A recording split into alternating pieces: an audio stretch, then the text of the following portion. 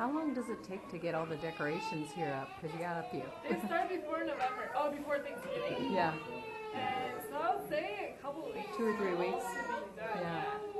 Yeah. It's a big process. I understand, because I was here about 2 weeks ago, went on a tour then as well, and they said it's not quite as decorated as he would have done it.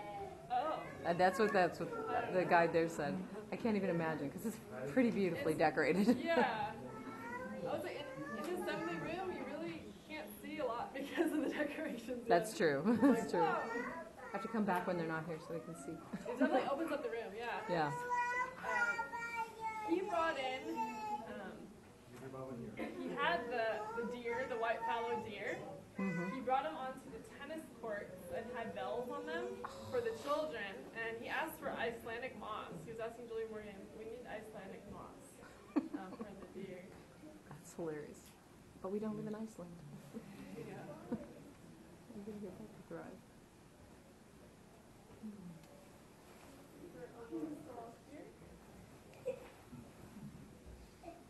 This was considered a country home.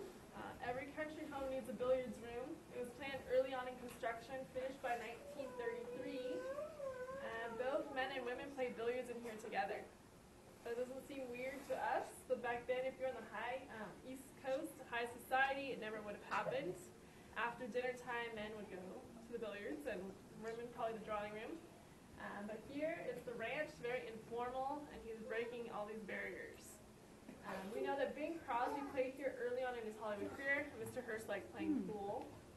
You may wonder, how did he have the money to build this lavish estate, vacation estate?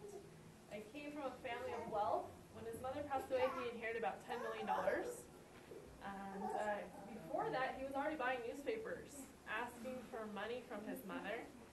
He studied at Harvard until his junior year, and he was the business editor of the Harvard Lampoon. That was their humor magazine, his first taste of journalism. And he made it a profitable magazine by selling advertising. He was not known for his grades, put on academic probation, he never graduated. And that was no concern to him because he wanted to be a publisher. He convinced his father to give him the San Francisco Examiner when he was 24. And went on to be the youngest person in New York to own a newspaper at age 32, the New York Morning Journal. Wow. He amassed 28 newspapers, radio stations, and magazines, produced about 160 films in the Cosmopolitan Studios. And the way he was able to communicate with his editors by telephone, he installed about 80 telephones here on the hilltop, all connected to a 24-hour switchboard office. When you pass by this one, it doesn't have a dial on the outside. You just pick up and be connected. The artwork in here from many different places. Franco-Flemish tapestry from 1500, showing a stag hunt, so different gaming scenes here in the artwork. Persian tiles showing music and dancing. The ceiling of Pavas is 15th century Spanish, showing gaming scenes, jousting, bullfighting, and Turkish rugs. There are Qing Dynasty pots on the mantelpiece.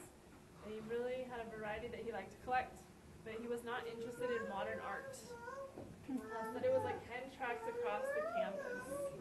That's his idea of art. And the night would end with a movie, starting about 11 o'clock. Can everybody hear me? PM? Yeah, 11 o'clock PM? p.m. Oh. Are you able to hear me back there? Okay. It starts at 11. They're going to see a pre-release film, sometimes a newsreel or a cartoon. And if they didn't like the film, he would call up the projection office and ask them to put on a Mary Davies picture.